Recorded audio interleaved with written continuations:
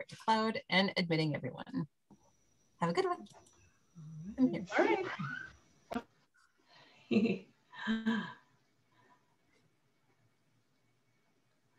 Hi, everyone. Welcome.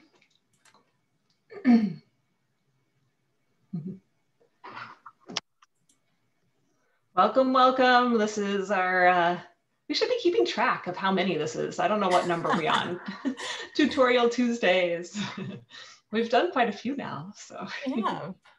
Yes, this is weaving in ends. And we're just giving people a few more minutes to get on and then we'll get going. Welcome, welcome. Please post any questions in the chat or raise your hand. We'll try to get to people. Turn on your cameras if you're comfortable. We like to see faces. And then we'll get started in just a minute.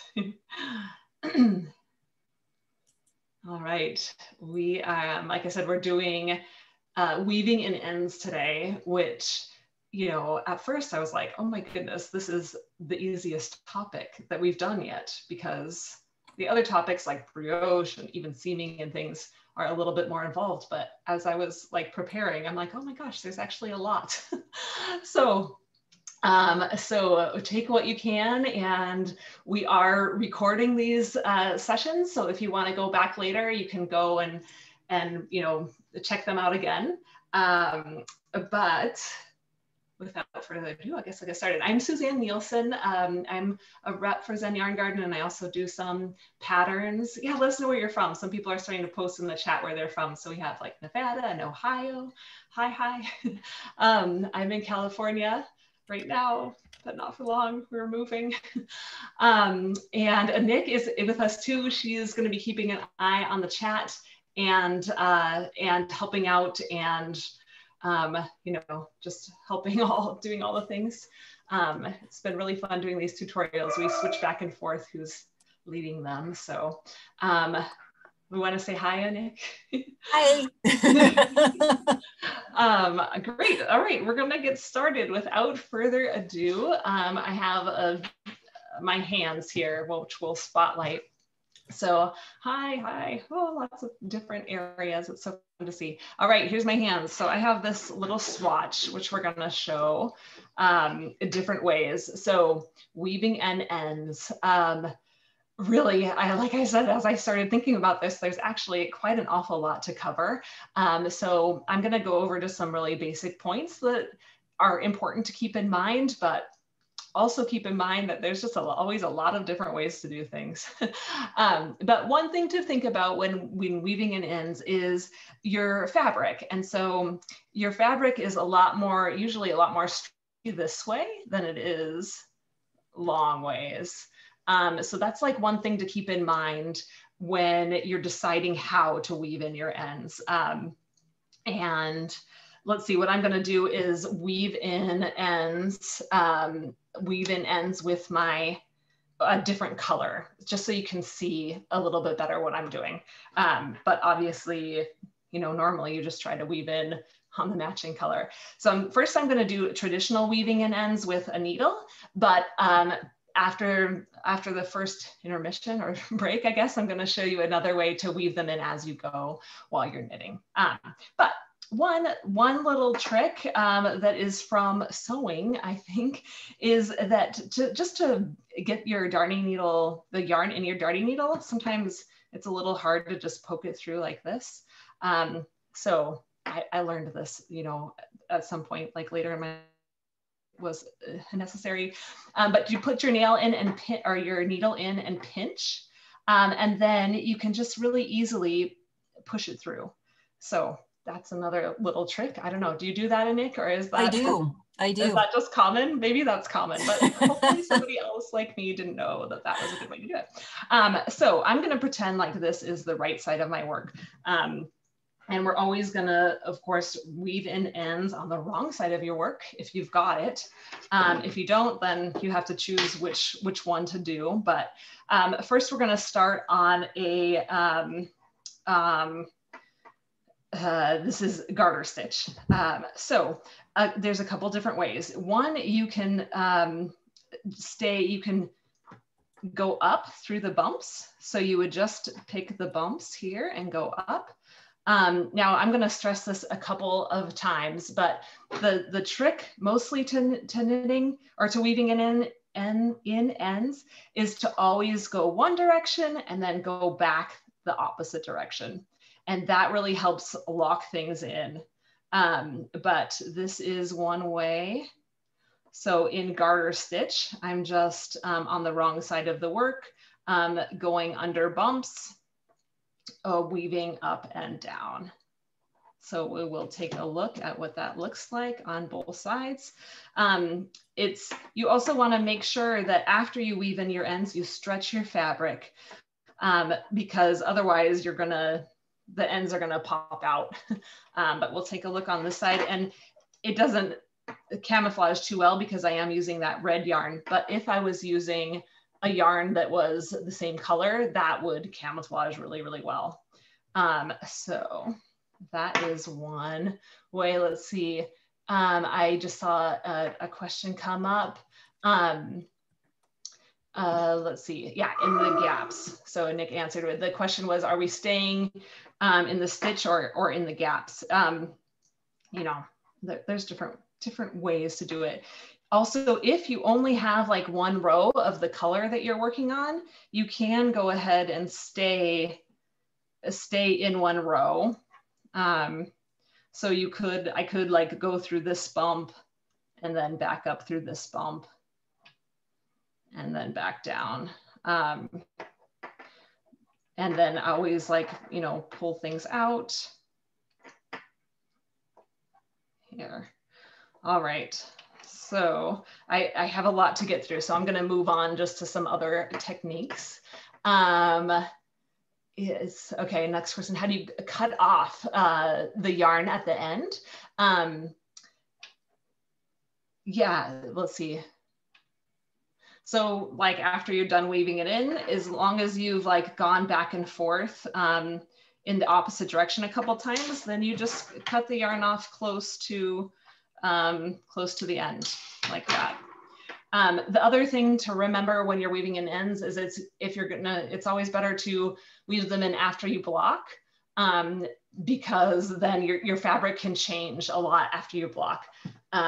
So that's kind of the general rule, but I have to admit, I don't always follow that rule. Usually I weave in my ends before. Or at least you wait until you've blocked it to cut close to your right. Like you can leave about an inch or two and then when you cut, block, and then then you can cut them, because otherwise what would happen like this, say, you know, if I pull this, did you see that little end just pop out? Which, you know, if you've given yourself enough room, isn't too big of a problem. And that's why we want to go back and forth. But yeah, you do want to stretch your fabric because your fabric is going to stretch a lot. All right, I am going to move on to another section here. This one is stockinette. So in stockinette, I often like to go a bit diagonal. So I'll kind of follow these bumps, and it depends. Like sometimes I do find it good to split the yarn when you're weaving in ends, because then it really stays hidden. If you're like really need your yarn to stay hidden, you can always use your needle and weave it where you're going to weave it, and then check. And if you can't see your needle very much on the right side, then you're not going to see your yarn really at all. So that's one check to make sure. But I like to go on the diagonal, but then always go back the opposite direction. And I'm also going to show you a trick if you're, let's pretend that I only have that much tail left and I want to like go back the other direction. Well, what I'm going to do is before I thread the yarn through my darning needle, I'm going to go ahead and put the darning needle where it would go. So, of course, let me. Also a seamstress's trick. Is that a seamstress trick? It is a seamstress trick. So, All right, so there we spread, or I, put the needle through, and now I'll go ahead and put my my yarn through the needle and pull. The other trick is when you're going back the opposite direction, always brace your yarn that's already woven. So I'm gonna pinch this with my thumb. Here's where I really wish I had nice nails like a Nick. But anyway, pinch this so that it doesn't pull too much, because you are like, it does take a little bit of effort to pull it through there. And you don't want this yarn to pull so much that it like does that, pulls it too tight. So you always just make sure that you stretch it out. So this is a really good one because, it's, I don't know, just it goes diagonal and it's not too visible. If I didn't have pulled it, it wouldn't be that visible from the right side, especially if it was in the same color. So I think it looks pretty good. And your ends aren't going to waft. You can always like go back and forth and then back. But yeah, on the wrong side of the work, if you've got a wrong side. Now in ribbing, I always choose the knit rib that I see. Let's see, I'm missing some of these questions in the chat, so maybe Nick, you can interrupt me if there's one that I should address right now. I think a question from Barbara is, one side of the eye of the needle larger than the other side for the purposes of threading? I've never noticed. I've never noticed that. That's a good invention. Maybe that would work. Yeah, I haven't noticed. I don't think this one is. But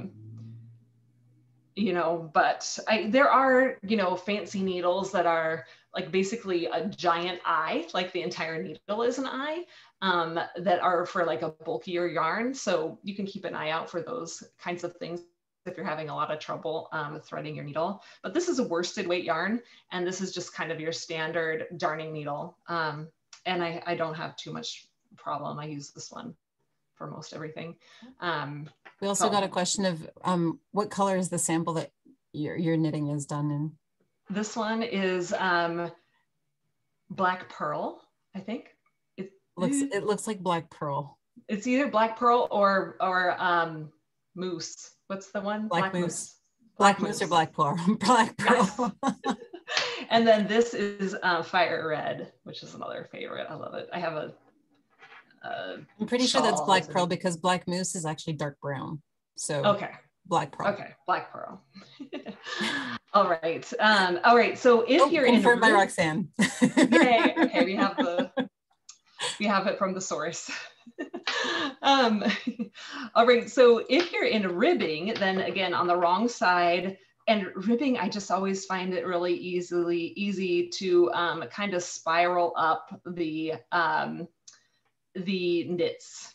So I did that like little spiral, pull it through, and then again, do a U-turn and go back down. And because it's ribbing, especially this, hides from the right side. But again, brace your U-turn before you pull it back down, and then pull it, and don't pull it too snugly. Otherwise you'll get distortion at this end. So let's take a look at that on the right side. Sorry. But yeah, that looks pretty good on the right side because you're hiding it in the, in the troughs of the purl stitches. So when you're in ribbing, just on the wrong side, the what looks like knits will be that trough. So that's easy to hide in. Then this one maybe is a little bit advanced. I'm checking our time. Seed stitch. So again, there's just a couple different things you can do for seed stitch. Let's see. I see a question.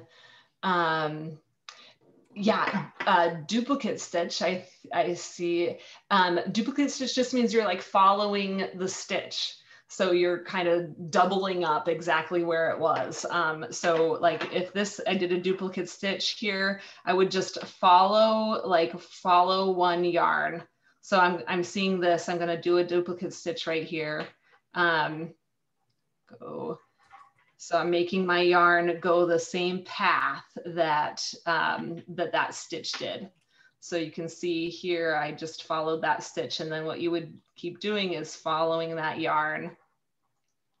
And this is a fine method to use too. It does, I find like it's a little bit bulkier just in that one area. Yeah, I find that it works well, especially when you've got a lot of color work with just small sections of color where you can duplicate stitch just behind that little square of color. Right, yeah. To really hide them you from. You need to really hide it. And we were, as we were just, right before we started this, we were thinking, gosh, we can have an advanced weaving in session too, like color work in lace. You know, there's a lot of other tips that we could do, but I'm really quick going to show you in, actually, let's pull that out, in seed stitch. So one way to do it would be to kind of go up to, you know, these, the seed stitch kind of bumps and kind of follow them diagonally up. This is where I'm doing it with, where I'm not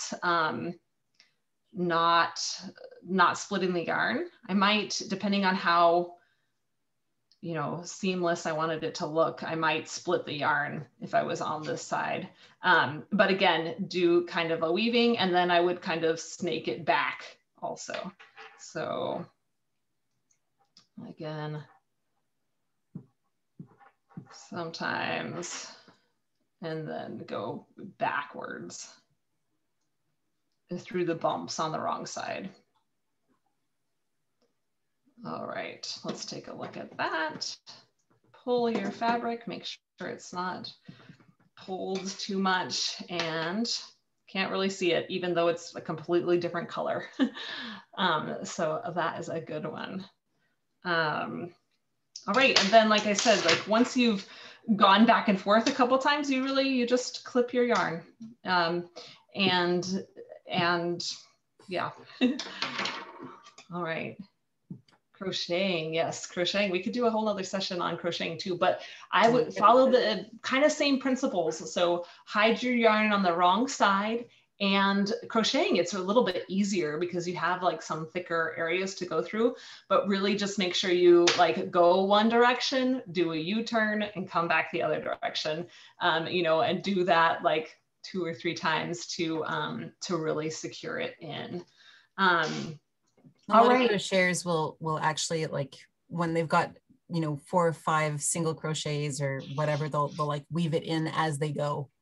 Oftentimes. Yeah, that's what I do when I crochet. Hide it in that, my terminology, I'm not going to find it, but yeah, like as you're, you know, pulling up the yarn on that first pull up, you can kind of hide it along there.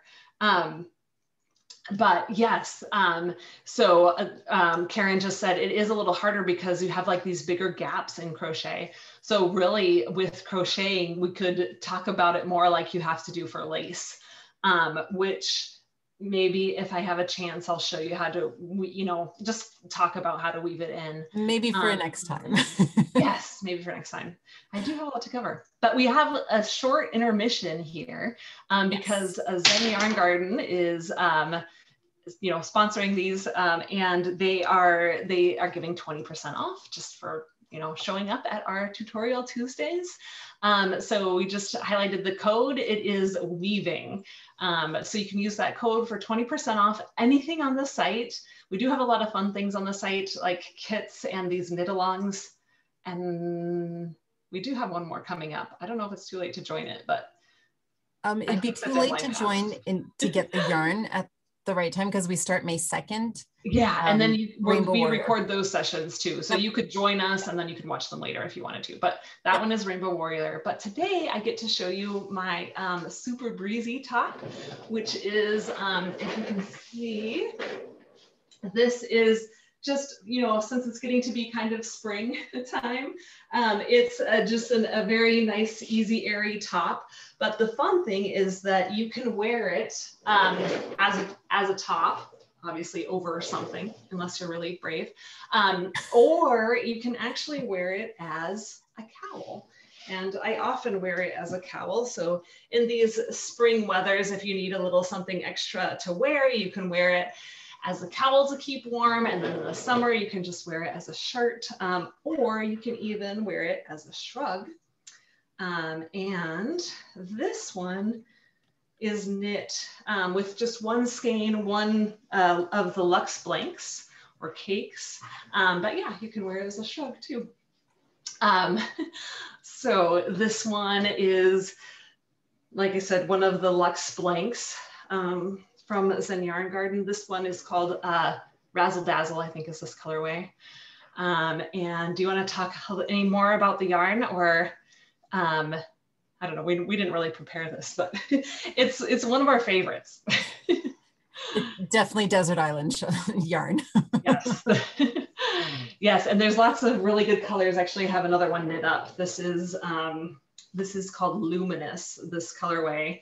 And this one, the pattern is written in 3 different sizes. This one is up to the 56-inch bust. And they all just use one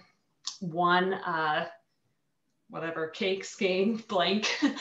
We call them different things. But what's fun too is the construction. You start with a provisional cast on that's like, if you pretend it's at the back, and then you knit flat for a little while. And then you do like a giant buttonhole for the neck opening. And then you knit flat some more. And then you join with that provisional cast on and do the whole rest of the thing down in the round. So that's why it's super easy to use up all the yarn. You just make it as long as you want, or keep going until you run out of yarn. And then, then you're done. And all of the sizes are very, it's a very wide ranging, like it'll fit a multitude of sizes. It looks really good, you know, both like more fitted if you want, or just looser like I'm wearing it. But it's pretty versatile. So that's a fun one. All right, now we're gonna go back to seeing another technique that I use sometimes if I'm, I don't know, particularly lazy maybe. And that is to kind of weave them in as you're knitting. So yeah, we did put a link to this pattern in the chat. It's called Super Breezy.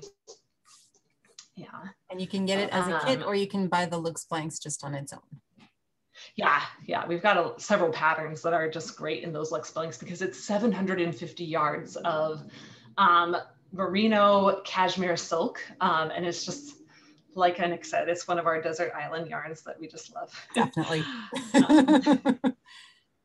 Yes. So I'm going to show another technique that you might want to use if you're working on a shawl and you want to weave in the ends as you go.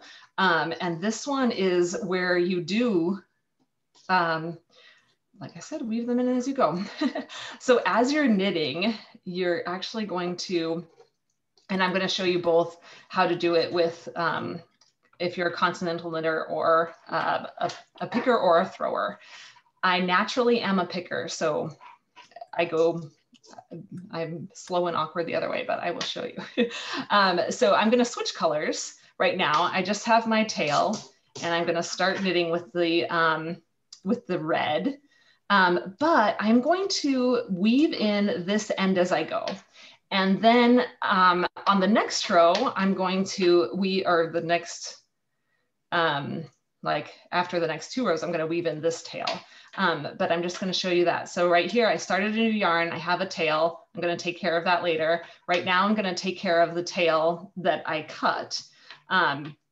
Now, if you're going to use this color again right away, then you don't have to cut it. Then you would just like carry it up the side. And that's a whole nother subject. What I'm going to show you now is how to weave it in if you're done with it and you don't need it anymore. So one way to do it is to, I know this looks a little crazy, but I hold it in with both hands, sorry. My words aren't coming very well here, but as I'm knitting, I'm just gonna go under that strand of yarn and grab my yarn. Sorry, showing there. And next time I knit, I'm gonna leave the yarn under and grab the yarn and knit. And I'm gonna show you this a couple different ways. I know it seems a little bit crazy right now. And then I'm gonna knit and go under that yarn and grab my working yarn. And then I'm going to knit and go over that tail. Okay, and you're just gonna do that for a few stitches along, and you can kind of, you know, pull it, but not too tight. Make sure it's still not tighter than the rest of your knitting. But you can do that a few times, and then that will weave it in. And then I'm going to, when I come back, I'm going to do the same thing so that I do get that like U-turn in there. But now I'm going to show you, if you're a thrower, how to weave it in. And so first I'm going to take my tail here and just lay it over the top of my working yarn. So then go ahead and knit the stitch. Okay, and then oops, sorry, that one got in there. That's not supposed to be yet. And then as you're knitting, you can kind of do another stitch with it under, and then take your tail and throw it over. And you can, every time you can actually like throw your tail over to get it kind of locked in there too. I like to do it every other, but either way is good. So take your tail and put it over the top of your working yarn, and then just do a regular stitch. And we will take a look at that. So I'm gonna stop there, and then knit the rest of the way. I'm gonna knit the rest of the way. And then go back, because I always like to do that U-turn. Some people, you know, are fine with not doing that U-turn, but I think it really secures it in. And I'm going to show you how to do that. So right now we're in garter stitch. We're in stockinette. So I'm going to be purling, and you just always want to weave that tail in on your purl side. So we'll go here. So I'm just purling up to where I see the tail, and then I'll start weaving it back. So, and now I see it, so I can kind of throw it over my working yarn. See there, and then just purl the stitch, and then throw it over again, and purl the stitch. And see how you're just kind of locking it in along the way. So throw it over. Dun, dun, dun. The benefit of this one is that it gets done while you're knitting, and then you don't have a lot of ends to weave in. All right. All right, so throw this one over. Okay. And then you can see, oh, see, I didn't do it. I was doing it every other one. Maybe that's not as good. It's better if you every time you do it, you're throwing it over. So I'm going to go ahead and throw while purling. And let's see, I missed some chats, but I'm going to do the purling one. So again, you would just take your tail and throw it over your working yarn, and then purl.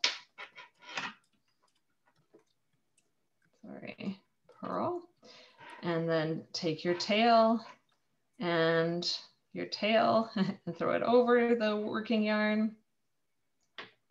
It slows you down, you know, for that one row, of course, but it's worth it in the end because then you don't have to weave in some ends. So take your tail, throw it over, and purl. All right, and then just go back, you know, 2 inches, I'd say 1 inch or 2 inches if you're going back and forth. And that is another way to do it. Just some other for the throwers amongst us, because I'm a thrower. If you've ever done two-handed color work, and if you're used to tacking whatever yarn you're not using at the time, it's the exact same technique. It's just that you're going to be doing it every stitch instead of every 3 or 4. Yeah. And so, yeah, if you're good enough, to visualization can be easier that way sometimes. Yes. Yes. So yeah, if you can hold both yarns, then yeah, you just hold that tail in one and kind of, it goes a lot smoother and faster. And if you're a picker, it's, you know, pretty easy to kind of hold both yarns and, you know, make sure you're kind of going under, over. But it's a really good one too. And then you can always make sure, you know, leave it really loose, and then you can tighten it up as much as you want. So even from this side, I can tighten that up a tiny bit and pull this and tighten it up a tiny bit, but you don't want to do it too much because you still want, you know, you want your ends to move with your knitting. You don't want it to, you know, get popped out or pop out, you know. Anyway, just some other general tips. Of course, a lot of people will say, you know, weave in your ends at the edge, and certainly do that, especially like for shawls where the edge is a little bit stiffer than less stretchy than the shawl itself. That's a good way. But sometimes it's not the best. We're doing a knit along right now with a sweater. And just because we're working with a lot of hand-dyed yarns, and you want to switch your balls, you know, as you go, we switched. We did the switching of the yarns like a couple stitches in from the. So here, I don't know if this is clear here, but this is the wrong side of my work, and we have this kind of edge where we're putting our buttons, and it's a ribbed section, and so we didn't want to really disturb our edge here because it can show a little bit more. So instead of switching the yarn, you know, at the edge, we switched it, you know, 6 stitches in, which is perfectly fine to do too. So if you're working in the same color and you need to be switching back and forth between yarns. Sorry, I hope that made sense. But there's really just a lot of different ways to do things. And I hope that you got some tips. And, you know, of course, there's just so much to cover if you're working with slippery yarns or if you're, you know, in lace. So we might be doing, you know, a follow on to this one. One other trick is sometimes I do, you know, if you really are worried about things, you could split the yarn and you could split the tail yarn and weave part of the split one way and part the other way and go back and forth like that. What other tips am I missing? And can you think of anything? I use that technique a lot when I use very thick yarns. Yeah. Then So for thick yarns, you definitely you want to split it in two and because then split it out. Yeah, for fingering weight, even up to almost worsted, you probably don't really need to. No. And you know, unless you feel like you really want it to be smooth. But yeah, splitting the yarns is a great one. You know, I have been known to tie knots. I know it's a little bit like, don't do it. But one you know, I don't know. I feel like sometimes there's a situation for everything. And then there are some things like there's a knot called there's a magic knot. There's also just different ways to join knots. And my one trick with joining knots that will freak some people out is sometimes I will, if I really want that knot to occur at a certain place, like I think to myself, well, if there's a knot here, that would be fine. Then sometimes I'll knit up right to where I want that knot to occur. And then I'll cut the yarn right there. And then I'll unknit back. So then I have a long enough tail, and then I'll use that magic knot. And then I reknit, and then that knot occurs exactly where I want it to occur. So I use that one. Yeah, with slippery yarns, with, you know, I don't know, it just depends on the situation. So I hope I've given you a lot of just different ideas and you know, helped you think about some different ways and to just empower you to be fearless and just try it out and figure out what works. So thanks so much for joining us. And yeah, let me know, did I miss anything, Nick, that we should cover? I mean, we could definitely do an advanced course go on just weaving in ends. But most important though, don't forget to use the code weaving. Yes. You'll get 20% off everything on the site, including our grab bags, which we love. Oh yeah, yeah, grab those bags. are so fun. Grab bags.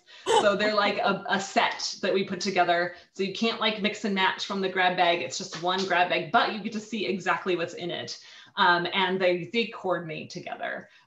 So, and there's a big discount. So the grab bag itself is already discounted, and then you get the 20% off that. So that's really fun. Yay. So thank you so much for joining us.